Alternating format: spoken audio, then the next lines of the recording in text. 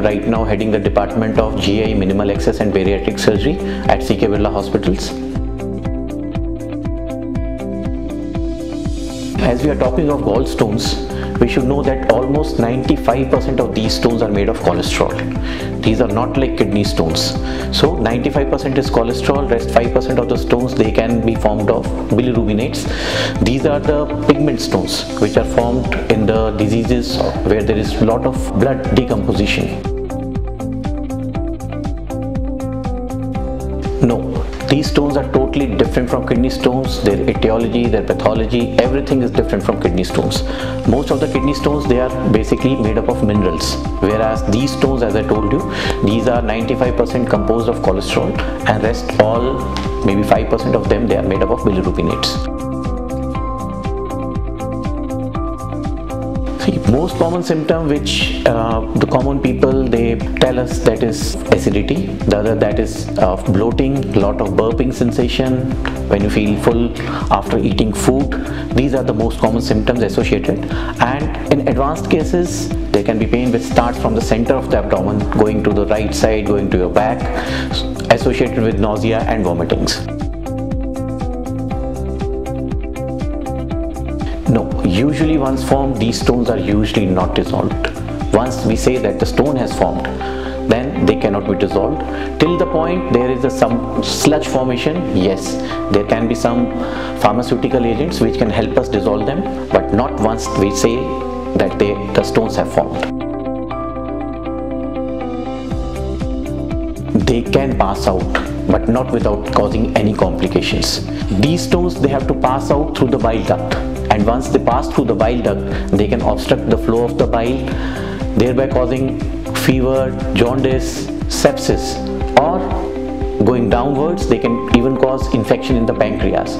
So passing out as such is not an option in these stones. If they pass out, then be ready for complications. As far as treatment is concerned, the size doesn't matter, because the treatment is one and only, that is to surgically remove this gallbladder. But yes, if we say about the symptomatology, about the complication rates, yes, the size of the gallbladder stones, they matter. The smaller the stones, there are more chances of those stones getting passed out and causing more complications. In fact, the bigger the stones, there are more chances of causing the more and more symptoms. No, these are totally unlike the kidney stones. The size, the number, the position of the stones, they usually do not matter. So even a single stone deserves the same treatment as maybe 100 of stones in the gallbladder.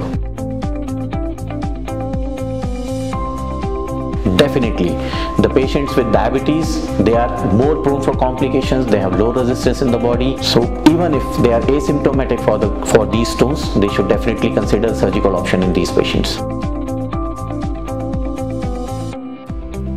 See, the seat of problem as such is the gallbladder. The problem starts because the gallbladder is not pumping the bile properly into the intestines, or the problem may lie within the composition of the bile, which is supersaturated with cholesterol. So if you just remove the stones and leave the gallbladder there, then there are chances that the stones will come back. So the treatment word over remains the same. Whole of the gallbladder should be removed.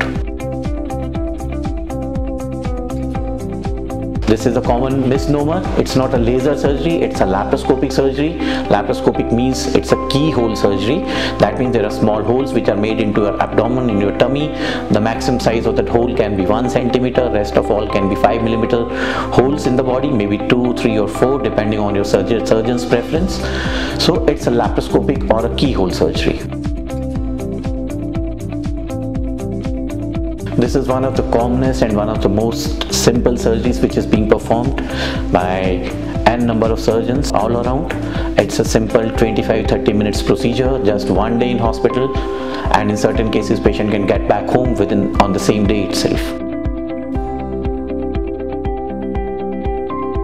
See, gallbladder is like it's like a balloon in your body. So when the size of the gallbladder as such doesn't matter, because when you suck out the gallbladder contents, we can pull it out from that 1 centimeter hole itself.